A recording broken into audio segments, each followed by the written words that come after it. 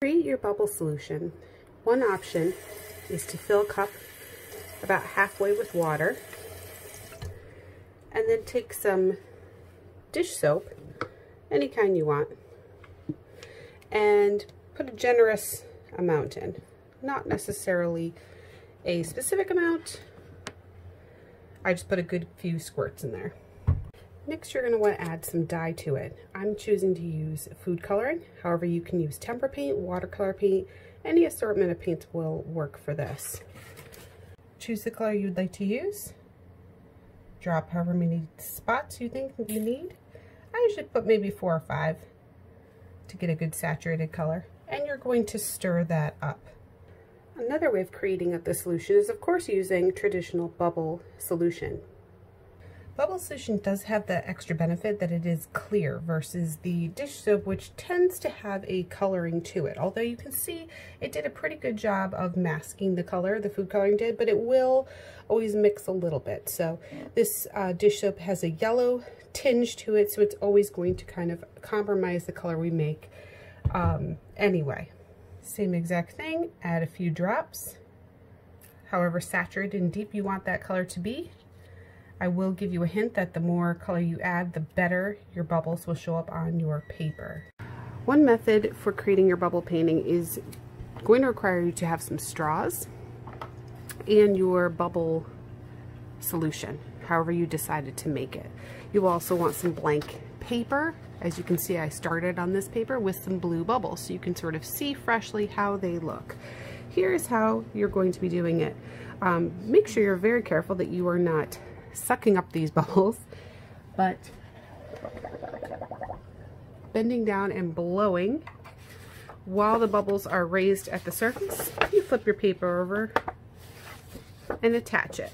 Now you can see that this came out very, very pale. It's very hard to see the pink, which gives me a sign that I might want to add some more dye to it, that perhaps my solution wasn't deep enough and I need to go in with a little bit more dye. So this is kind of one of those things you'll have to kind of test out before you really get into it to see if your solution is a good one that's going to work well.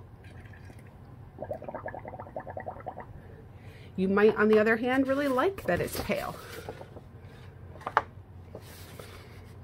And as you can see, the bubbles sit on top, and as they pop, they're going to leave behind the colorful, beautiful residue.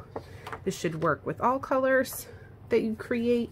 I stuck with primary colors in this example. However, of course, you can mix your own colors, even if you don't have anything other than food coloring. You can make orange, purple, green by just mixing the different colors together. This one is our bubble solution. See how that works. Ooh, that yellow is very pretty. What I like to do, why I like to use primary colors is I like kind of the way they naturally look like they blend and bleed to make a new color. And again, it's pretty pale, so I might try to go back in with a little bit more of a deeper tone.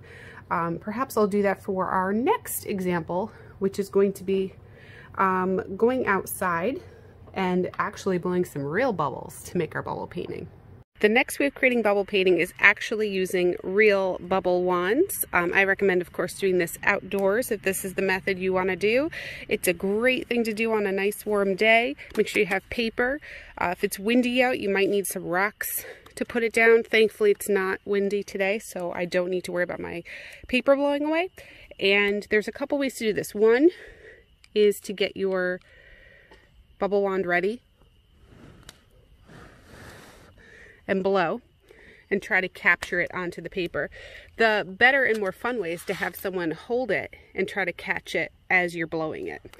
So the fun way is to have a family member hold the paper, or you can hold the paper and they can blow the bubbles.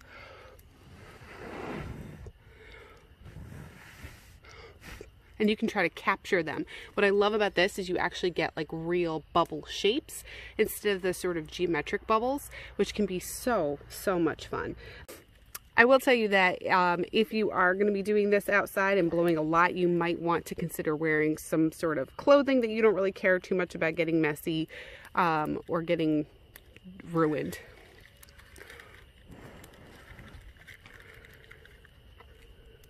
Oh, trying to capture them. Oh, that one, you got a couple right there. I see them sitting right there.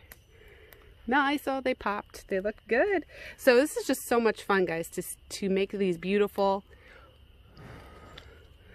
trying to capture the bubbles.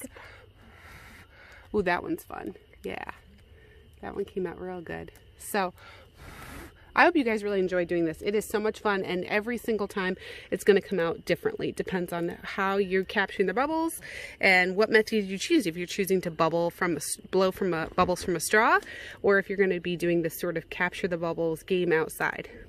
Happy art making! And here we have an example of what I would consider a finished bubble painting from an outside bubble game of trying to capture the bubbles on paper. And here, guys, we have the two finished bubble paintings. So this one was from our outdoor adventure game.